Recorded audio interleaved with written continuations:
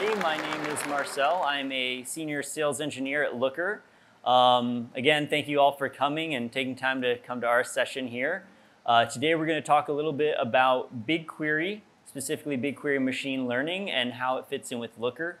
If you guys read the keynote this morning, there was a little sneak preview in there, but we're going to dive in a little bit deeper, give you a little bit more background about BigQuery itself, and then, of course, the integration. So I'll be talking about the Looker side, and Hussein's going to talk about the BigQuery side. So if you want to. Thanks, Marcel. Hi, everyone. My name is Hussein Ahmadi. I'm a software engineer at Google, one of the Google BigQuery architects, and I'm happy to talk about predictive analytics with BigQuery ML and Looker.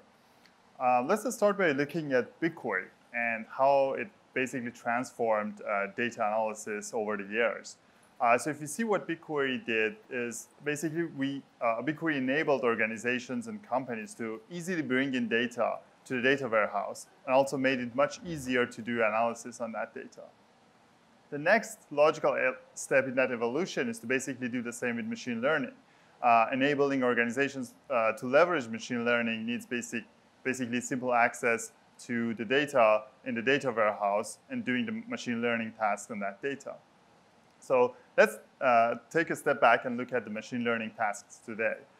Let's consider two scenarios where we have a data analyst who might be interested in building regression models from the data in the data warehouse, or if you have a data scientist who wants to build a TensorFlow model or a model in scikit-learn.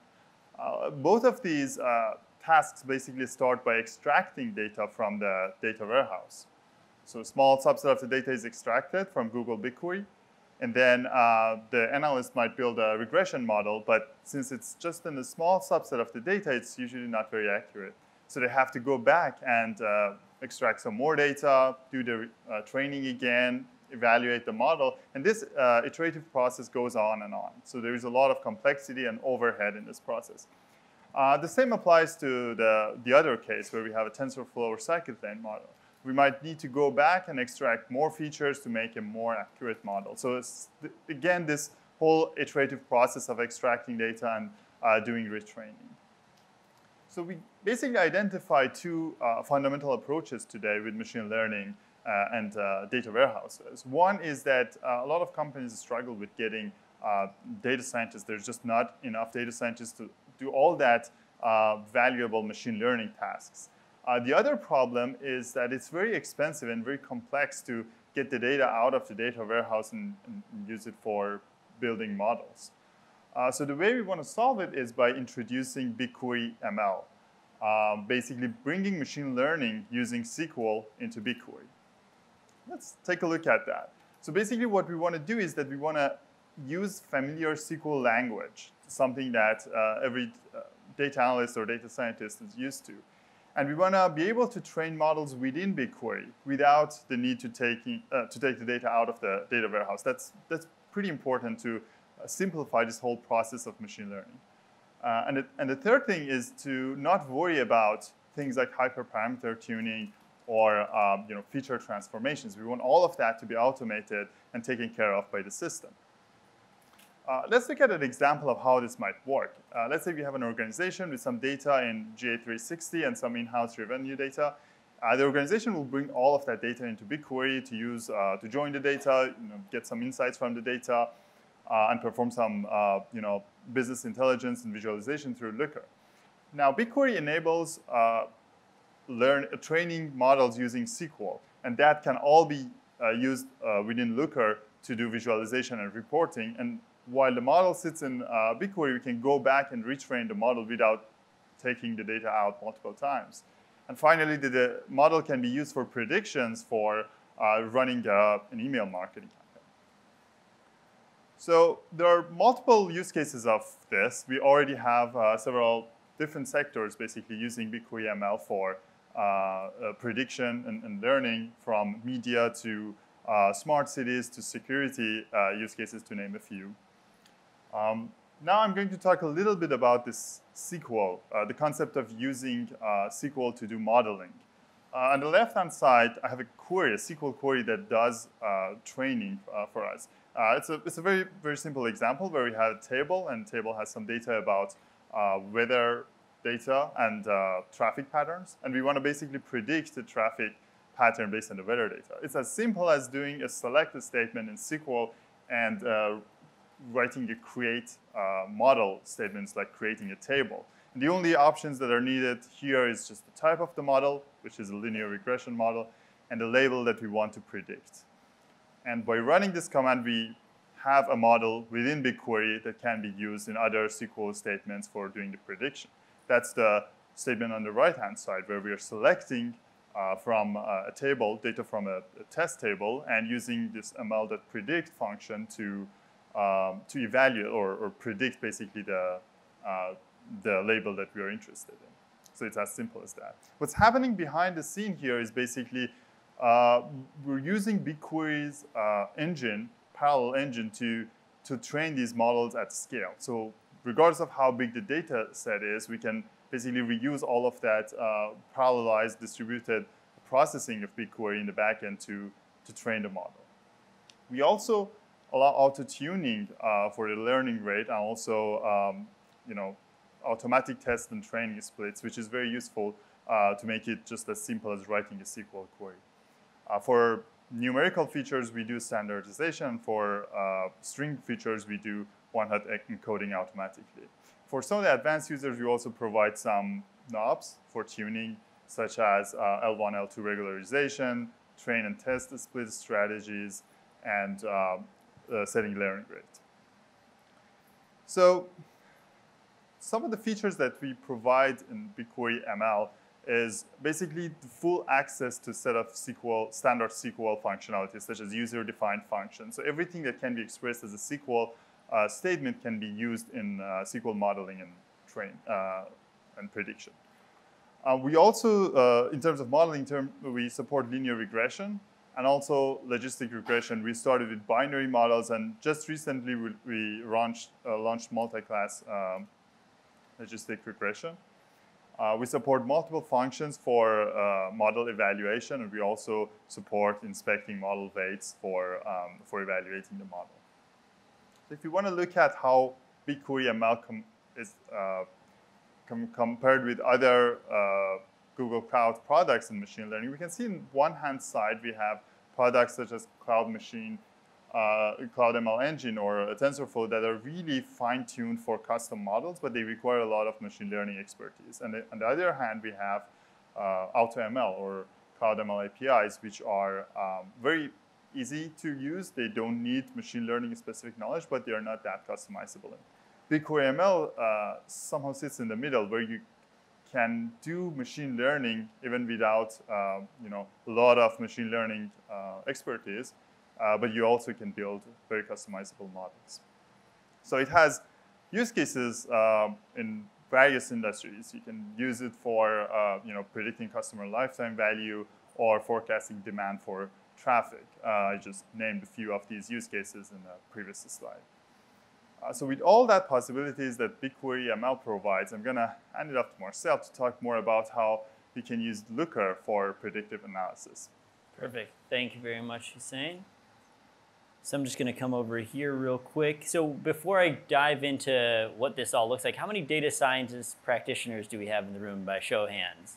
All right, so a decent number, kind of spread throughout the room. Fantastic. So for those that are less familiar with what that process looks like for a data scientist, this is just kind of a general layout of what that looks like. So you can really think about this as three different parts. The first part is getting the data ready that you need.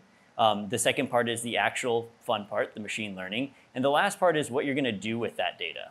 And now the slide that I'm showing here kind of shows really how complex that is in terms of the first part being where actually data scientists tend to spend the vast majority of their time getting the data, cleaning it up, transforming it into the right way, because the machine learning algorithms require it to be in a nice, clean format. So we need to make sure that we have all of the correct definitions for the metrics that we feed into there, and those could be coming from various databases. They need to be moved into the R or Python, whatever tool people are traditionally using, and then that's where really the fun begins. And people end up spending only about 10 to 20% of their time actually doing the fun part. And then there's the last part of operationalizing this.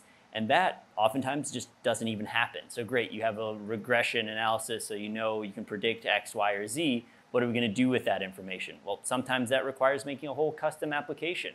That might be too much effort that people don't find useful enough or won't provide enough value, so it doesn't get made. Or if it does get made, then a lot of resources are spent on that. Again, not what a data scientist was typically hired to do. So now with BigQuery and Looker, we can kind of turn that whole thing on its head.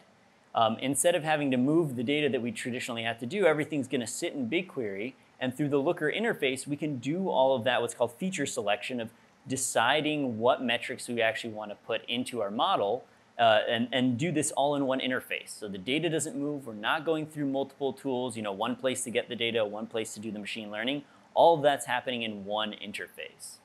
And then finally, as we move forward to productionalizing this, that's going to be much simpler with kind of what Looker already does. I want to visualize this data. I want to create alerting based on thresholds on these propensity scores, whatever it might be. Looker already does that. It's natively built into the tool. So once we have something that we've built as a arbitrarily complex machine learning algorithm, that's ready to go. A front-end business user can make the rules that they want to actually push this out to get an email alert or, have ad campaigns automatically go somewhere, etc. All of that becomes really simple and straightforward to do. So let's switch to a demo real quick here. And I'll just give a live demonstration here, semi-live demonstration of what this actually looks like in action. So what we're looking at right here, this is just some LookML code just to give you guys a sense of how complex some of the metrics can be that we're going to create. So here, this is a whole correlated subselect that we've encapsulated in its own little piece of logic to predict out, in this case, whether somebody will make a purchase in the future X number of days from a session that they had. This is GA360 data, so they have a session, they visit our website. We want to know, based on their behavior in that session, whether they'll make a purchase sometime in the future. So that all kind of encapsulates down to this X days from future purchase is this yes or no field. So we're going to do a binary classification. And now I have that. And I'm going to use that in creating a table. So this is my training data set. Again, you don't even see any SQL here. This is Looker's way of defining all of that. And you'll see this will purchase in future is now just one line on that. Even though it requires joins and things like that in the background, we don't need to worry about that. So really, we're simplifying already how we're going to put together all of that SQL. And then we just have a few filters on making sure that we have the appropriate training set. In this case, our window is 180 days into the future that we're looking to see if somebody will make a purchase. I'll just go down a little ways. Here we have that create or replace model statement that Hussein was talking about earlier. Again, we just put in a couple of different parameters, but the most important parts are that it's logistic regression and that this is what we're trying to predict.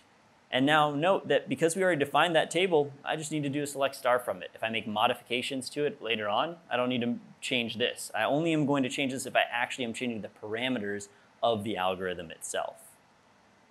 And then BigQuery has provided us a couple of really cool statements that we can use, like this evaluate one, where I can input a data set, and then as well as use the function in conjunction with that model that I already created. And it'll spit out cool, all the metrics we need, recall, precision, F1 score, all the things that I care about to be able to quickly evaluate this model.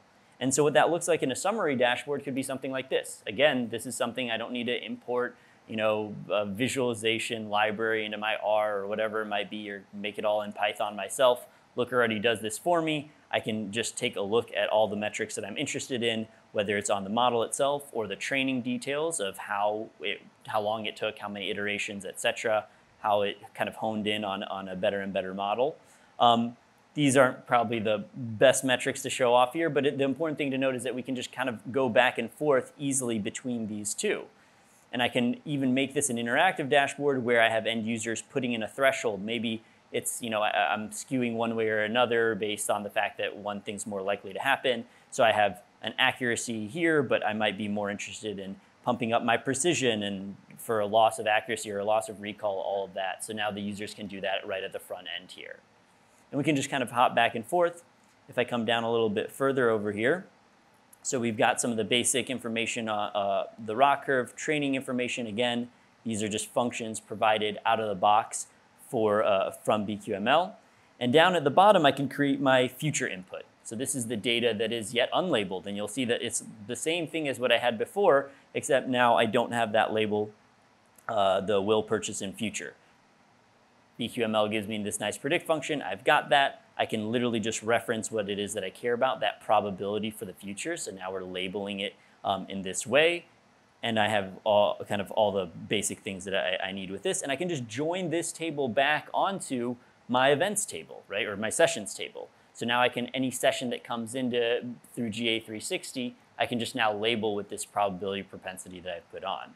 And I can summarize that in a way where I actually put it right into use with a dashboard, something like this. So again, now that I have some guesses as to whether my users are actually going to be making those purchases or not making those purchases, I might see how I can play around with a few parameters and see if I want to send certain people ad campaigns. So here I can have that same propensity threshold that I want, and maybe make a few assumptions about, how much does it cost to send one of these, what is the lifetime revenue per customer? By the way, each of these could themselves be more scientific and we could use BQML to predict them. But in this example, just for simplicity's sake, I'm just making them assumptions that I want right here.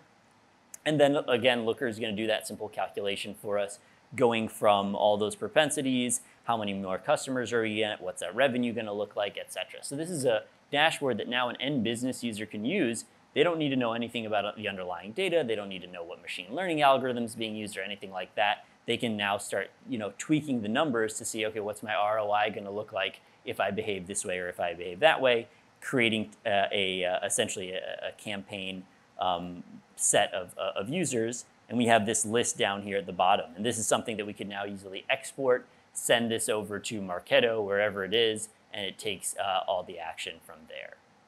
Right? So again, the entire end-to-end process of building, iterating upon that model, exposing it out to the business user and having them take action without leaving the Looker interface, and just having BigQuery just be that engine in the bottom that's just powering all this. So we don't need to worry about performance, of course, because it's BigQuery. It can handle any volume of data pretty much, and have all the new machine learning capabilities now.